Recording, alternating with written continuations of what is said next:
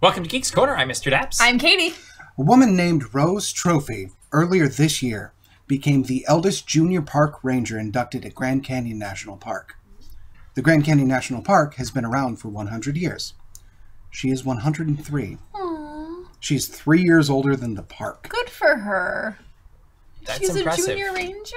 Yes, she's a junior ranger. I love it. I hope she got a badge. Cool. Oh, I hope she got a hat. My name's Cameron. Very good. She used the hashtag Geeks Corner on Twitter. That's the hashtag Geeks Corner to talk to us about your favorite elderly junior park rangers or whatever else we're talking about tonight. Or if your name is Rose, we'd love to interview you so you can... Anyone named Rose. With the last name Trophy, that's a solid Rose name. I was thinking that That's when you were such a saying good it. I was like, name. that's a really good name. They don't make names like that anymore, do they? Well, they do. Nobody uses them, though. That's also true. They use fake You know what's a names, good I guess. name? Eunice. But what are we talking about tonight? The Walt Disney Company, which just Really? got very big. Like, it was big before, and now it's big. very big. It has reached You know, Leviathan status. If you were to take... We should have made this graphic before, Tyler. We should have taken a map of Galaxy's Edge And gone, and been Walt like, Disney this Company. is the Walt Disney Company. 21st Century And then- Fox. You know, I saw one of those Missed maps today. opportunity. You guys don't understand how big Galaxy's Edge is. The No, you don't entire United States can fit inside Galaxy's You Edge. don't understand how big the Walt Disney Company just got. It's crazy. So we were talking a little bit before the show. The Walt Disney Company now owns Avatar. Which is They kind of funny. own The Simpsons. Yes. They own X-Men, which American we're Horror going to Story. return to. That, Anastasia. Anastasia is Anastasia. now, well, she's not a Disney princess yet, but it's just a She's matter a of time. princess owned by Disney. How long do you think it's going to be before they make a live-action version of that one? I was say 5 years. Of The Simpsons? Because that'd be terrifying. Well, Oh, that'd be no. terrifying. I was thinking Anastasia. Like, they're making... 5 years. Some decades ago. But Disney's But gonna they do need it to make now. the Disney version. The basically, it's almost the same with the same music, but live people. And there aren't actually people. Unless it's all they're CGI. And Yeah. Titanic. Or was it live? Titanic is now part of Part of our world. Disney. What else we got? The original Star Wars, I believe, is now owned by Disney. Which means that release should be coming out soon. Oh yeah, I'm sure it's just a matter of time till we get the new The Blu-ray fanfare? with all. Well, no, it'll be next year, and they'll have all 9, unless they do 11. With original theatrical cuts. That's what I want. Original theatrical cuts. Do you think we'll actually get that? I think we will. I hope so. I don't know that we will. I'll give George Lucas $2. We're going to get them, and they're going to be boxed separately than the 9-box set. It's going to be a separate thing you can buy. They're gonna be so expensive. It's going to be very expensive. Or it'll be like the Lord of the Rings extended edition where you can watch either one. No, I think they will package them separately. I think So you have to buy both? Yeah, you will have to buy the original theatrical cut. And they won't like put the- it on Disney streaming service. No. I think you're right there. No. Yeah. It'll be a separate collector's edition purchase. It's going to be, I'm going to guess, I'll put this down, Bailey, you can quote me on this. I'm going to say $300 package that is just the original, like, 77 beginning theatrical cuts with, like, a bunch of, like, picture books and yada. Yeah, all the bonus features that we've all But wanted. they'll charge a good few, and I'm going to guess about $300 for that with, like, original So start remastered saving audio. now, you're saying. Start saving $1 And a day. I'm going to buy it. Keeps Darth Vader away? No. Is that apples? $1 a day. Who does keep away? Who? No, it doesn't keep away anybody. You're going to use it to buy the Blu-ray. Gotta keep somebody away. Actually, right. I feel like you need that in Transit property. 4K. Yeah. So really, now you need to get the really fancy speakers, 4K TV screen. Like the bendy one? You need at least Yeah, probably 4,000 that TV one. screens. And what's the new surround sound that you can buy that's ridiculously expensive? Atmos. Atmos. You need Atmos. It's coming down in price, actually. It's not that bad. Pretty affordable. Oh, that's good. Is it like what's $1,000 pretty now? affordable now? I mean, you can get one for less than $1,000. Oh, okay. Okay, that's a step I think forward. Vizio's doing it, actually. Vizio, huh? Okay, cool. I got a Walkman that still works, so... All right, I've Peter been- Quill, calm down. I have a Discman somewhere over there. Does it have like the so- anti-skip thing, like that button that never worked? Yeah, probably. Oh, that's I so don't know. good. So with all of these things that Disney now owns, one, what are you most excited about? Was that the end of that, or are you going to keep listing? I was going to We're let waiting. you answer, and then I was going to continue on with the Superheroes. question. Superheroes. So the things that will be More able to Marvel happen coming home with to Marvel? Okay. Yes. Yeah, you know what? Actually, and I hate to stack on you, but the reunification of Marvel properties is probably the biggest thing. Yeah, I think that's a really positive thing. Yeah. How do you think that's actually going to happen? I don't know. There are two things that are going to happen in my mind. All right?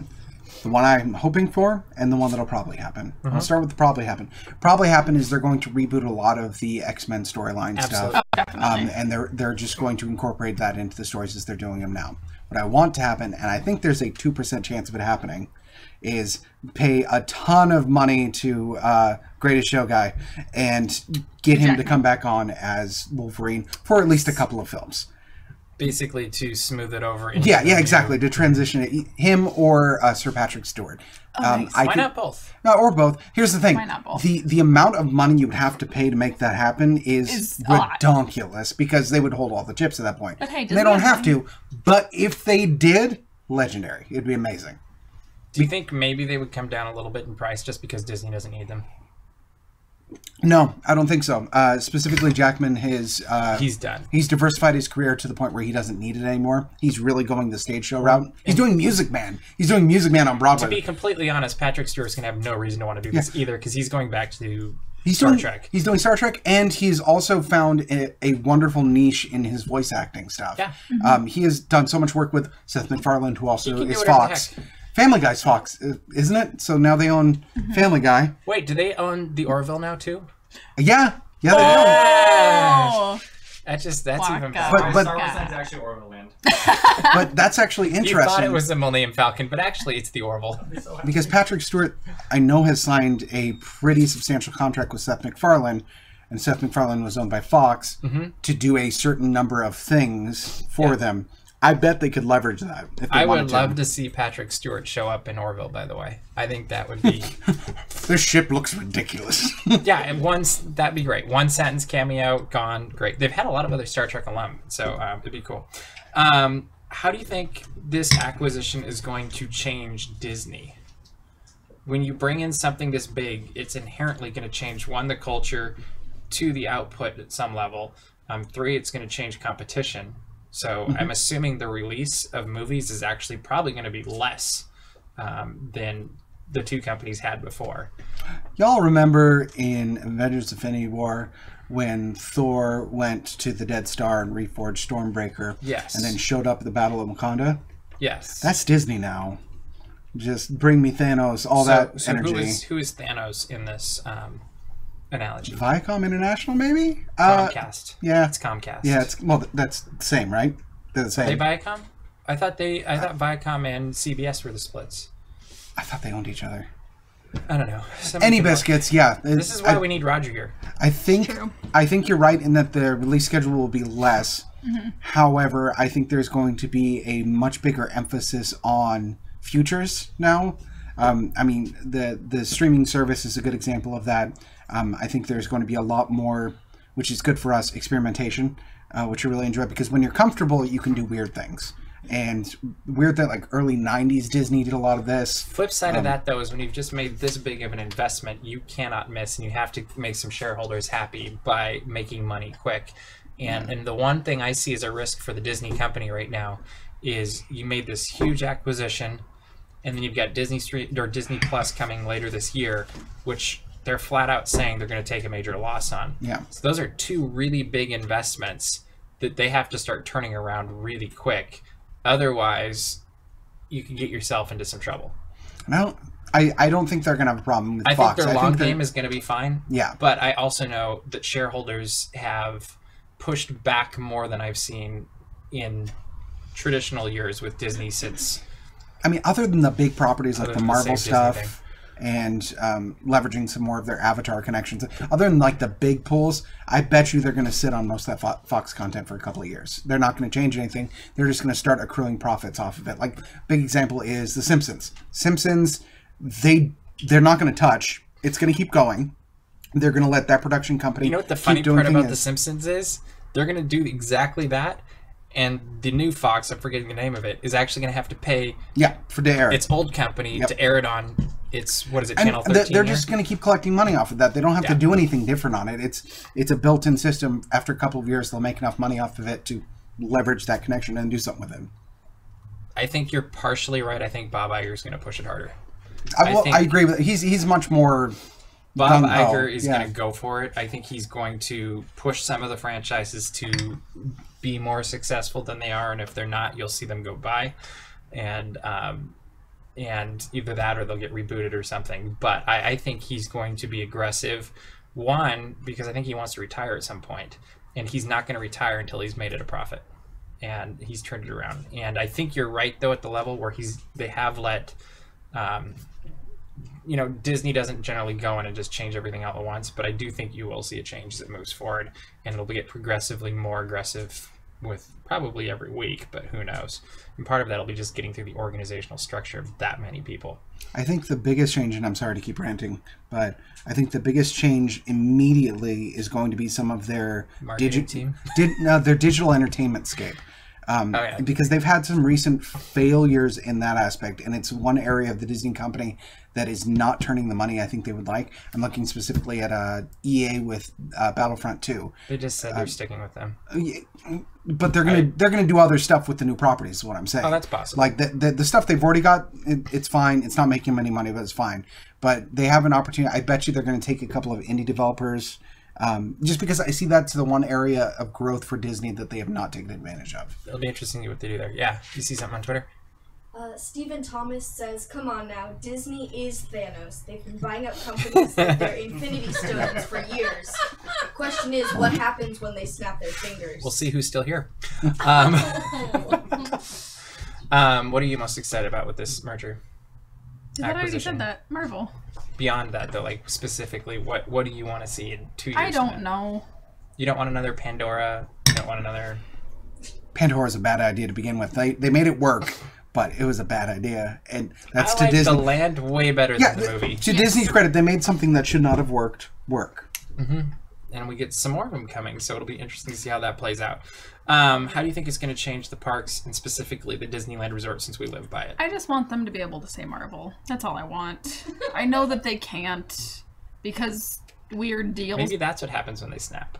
Is that they can say Marvel? Yeah. The funny thing is that they can't say Marvel the brand, but they can say Captain Marvel, the That name. was interesting. It's very funny. I love it. That is very Well, interesting. it's kind of like the Scottish play. As long as you're talking about Lord Macbeth, you can say that. It's true. You can't say the Scottish play. They can say Marvel internationally, they can't say it US side. Right. Yes, but that's what I want to Just see. go 12 miles away and you're good to go. Is there anything that you hope won't happen with the acquisition of Fox? Won't happen? Yes. How about something that's in the works that they hope they cancel, which they're not going to? Which would be? The Avatar sequels. That's such a bad idea. Too much money, yeah. They're going to make so much money, but it's such a bad idea. Oh. Isn't that an interesting thing, though, is you think about how much money the first one made, and it's Pocahontas in space, I think. And It made so much money because it was the first. It was the first to use that level of sophistication when it came to digital editing. But they can't top that. Unless they have something new. And you talk to everybody, and everybody goes, "Oh, just Avatar is so long." Yeah. Oh yeah, that's a good movie. It's an epic. I mean, like Braveheart. Braveheart is a good comparison. That is an epic. You cannot sit down and watch Braveheart anymore because you know how long Braveheart is. But it did something. Avatar is the exact same way. It's almost more art piece than film now, despite it being devoid of art whatsoever. So as we move into the sequels of Avatar, there's a portion of Avatar that I know you love so much with the robots. Yeah. Do you think it's coming back? And you can explain what it is first. Okay, I've ranted about this on the program before. But I'm giving you the liberty to rant again so that Katie and I can poke the... The reason I harp on this so much is because it's an example of the bigger problem with Avatar. In one scene, General Mick Krusty Butt, whatever his name is, gets into... Is that General Baldy? Yeah, General Mick, obviously bad guy, gets into a mech that, first of all, has no enclosure, cannot block him in whatsoever, terrible defensive position. And he does the single stupidest thing in robot design in the history of film. After his gun is disabled on his arm, which is attached like any reasonable robot thing, he reaches to the hip of his robot, which is wearing a belt, and on that belt is a combat Bowie knife, which he draws and then fights an Avatar with. The robot is wearing a belt. Not attached, he's wearing a belt, and attached to that belt is an oversized, specifically made for the robot, Bowie knife. that he wields, not attached, but pulls out and draws with his robot hand to fight. It's the dumbest, most Watching action Avatar movie with thing. Cameron's fun. It makes me so mad. It does. It's You know the only thing that makes him matter? Title of the movie. Title of the movie in the movie. If it's done well, it can be very pleasing. If it's done in Fantastic Beasts and Where They Find Them, it makes me insanely mad. That was How bad. about Rogue One? Rogue One was pretty bad. I love it was pretty bad. Row.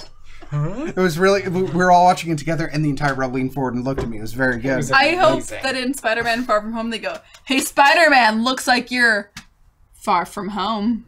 Ba, ba, ba-da. Yeah, I You hope. no longer can see that movie. I hope that might happens. I hope that happens. All right. Well, there's gonna be lots of changes coming, and I'm sure.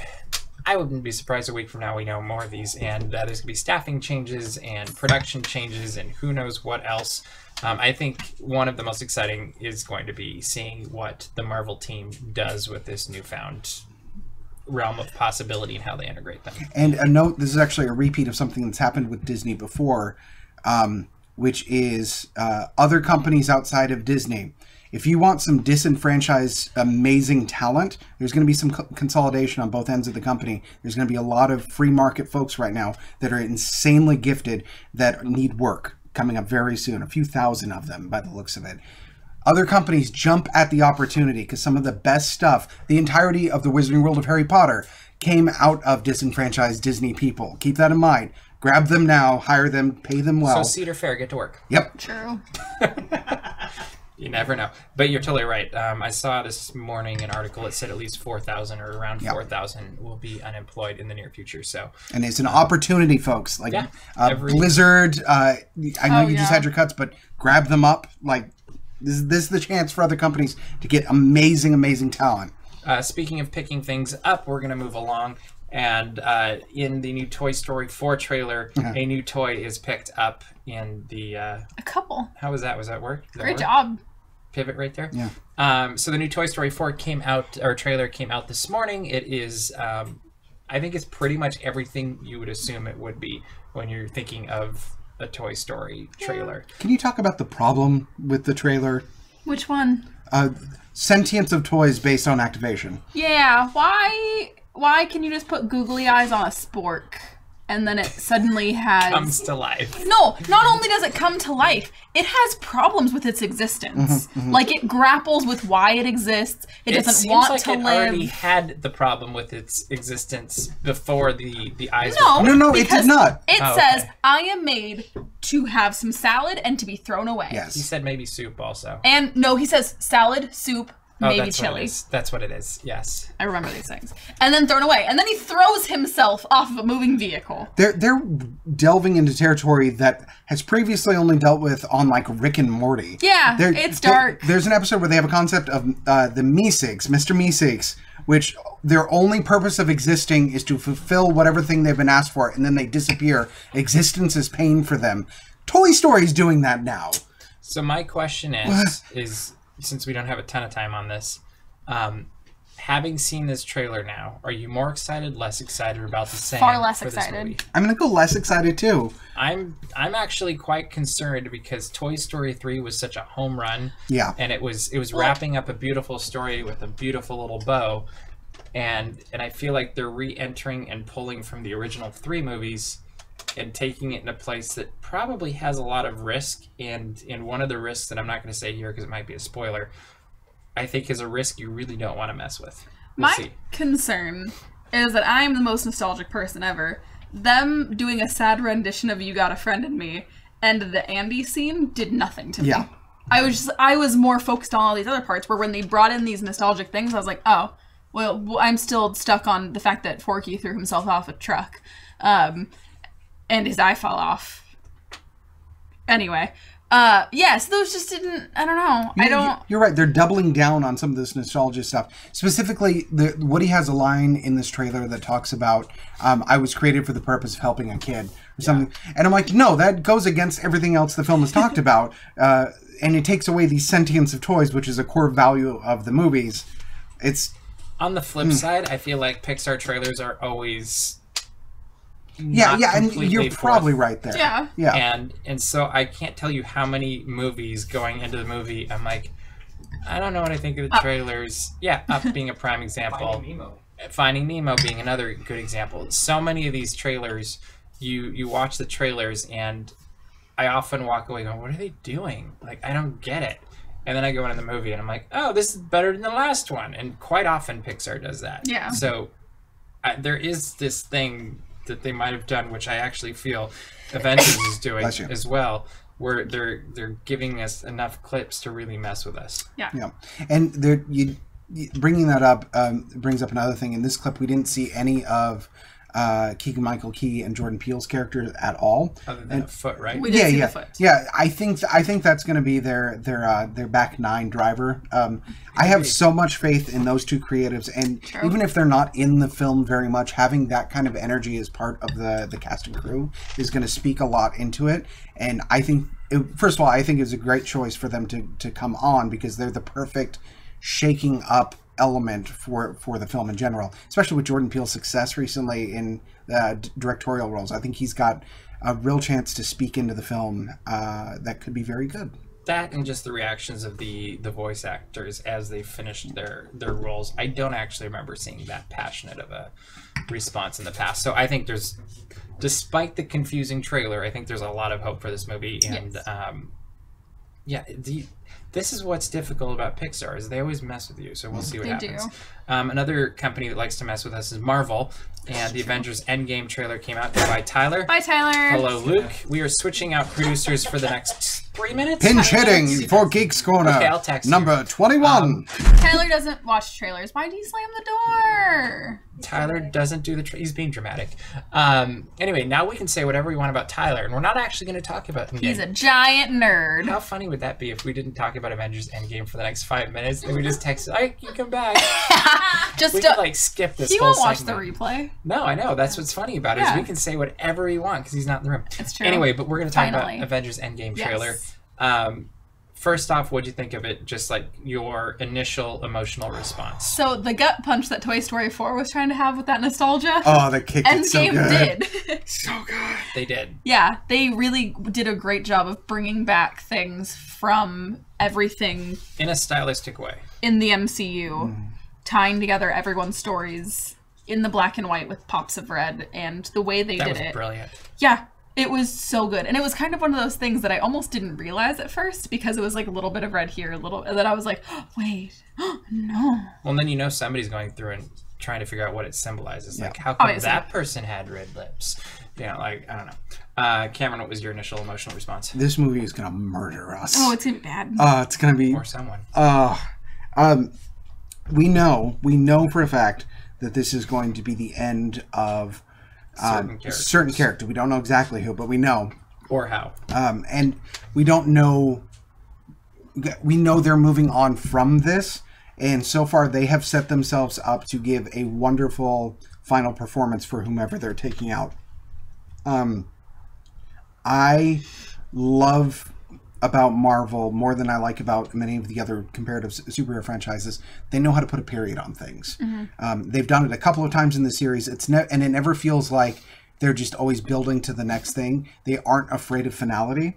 And I think that's the biggest thing going for Endgame going into this. Yes, there'll be things that go beyond this, but there will be definite gut punch final moments in this that that's how you make good art. Is good art has to end. That is absolutely true. I think it's going to be a great movie. I think there's also tons of misdirection probably in this trailer, which I think is great. And I can't wait to see this movie. I think the biggest misdirection, and it's going to be like Infinity War level of trailer, is the fact that we are seeing, and maybe it's not, but Steve Rogers on the battle suit in his original Captain America suit. I feel like that's almost going to be the Infinity War trailer moments where we're like, oh, we saw Hulk on the battlefield, and then yeah, I think you're right. Whatever, but yeah, I'm very interested to see what makes it, what doesn't. And the assumption that so much of this film is going to play with time, just so much of that is out the window as far as that goes. The only thing I hope they don't do with this is set up a Star Trek Kelvin thing, like a retcon thing, or I don't care. I don't want to go into a completely separate timeline so that they can redo things. No. No, I hope not. actually, pretty Anyway. consistently and this is me nerding out about Marvel. You have 15 seconds. They retcon things, but they always keep it in the same universe. If there are split universes, they'll go into them. But same universe, if you go back to the past, it affects the future. No split. Beautiful. Okay. All right, we're going to bring Tyler back in. DAPS Quest. Yes, that's exactly where we're going. I'm so thrilled. We are returning Hi, we to said nothing bad about you. We are returning I'll to a. Will you? No. I didn't think so. It's like, that's a pretty big risk, Mr. Cover my ears and my eyes in Captain Marvel so I don't see the Spider-Man trailer. Anyway, is a Mikey great is our visual. good friend down in Florida at Walt Disney World, and we are returning for a second season, I guess we could say. I'm so excited. Of Mikey Really Likey's DAPS Quest. None of us have seen this. No. So whenever Tyler's ready, he's just going to yell at me or raise his hand or... Okay, we're going to see what happens with this. Let's watch Mikey's DAPS. Hello, and welcome to this new season of Mikey's DAPS Quest, the show where I'm challenged by the Geeks Corner team to do things around Walt Disney World. This time, we're doing the Color Wheel Challenge, so let's get right to it. It was a cold and rainy day at Walt Disney World, but fortunately I didn't have to wait long until I got this nice yellow tram car, so I guess that means I can check yellow off the list. So I decided to then head on over to Epcot via the monorail and make our first stop of the day, the Imagination Institute, where I was certain that the color purple was not going to be very difficult, even considering our purple friend Figment. So check purple as complete. Then it's just a quick jump next door over to Living with the Land, where the color green is definitely not in short supply. I mean, take a look. So, check on green. Then I decided to take a nice long walk over to the Magic Kingdom. I didn't actually walk there, that'd be crazy. But I went over to Tomorrowland to ride the People Mover because I knew that blue would be a very prominent color. So, put a check mark next to blue. At that point, I was getting pretty hungry, so I decided to stop for a snack, and wouldn't you know, there's red for you, so check red as finished. And finally, I knew I had to find orange. Fortunately, I knew the perfect spot. Big Thunder Mountain. There you go. Orange, done. So, that being the end of the challenge, it is now time to sit back, relax, and watch one of the most colorful shows of all, the Tiki Room. But now that I've got your attention, it's time for a new segment on Mikey's DAPS Quest, Mikey's Mini Quests. This quest is issued for Cameron. If I recall, you mentioned that Skittles had a lack of gravy flavored, and that rainbows had a very particular gravy flavor. So, I challenge you to eat a bowl of Skittles with gravy. That's right. Bon appetit, my friends. So, until the next Mikey's DAPS Quest, I'm signing out. See you soon.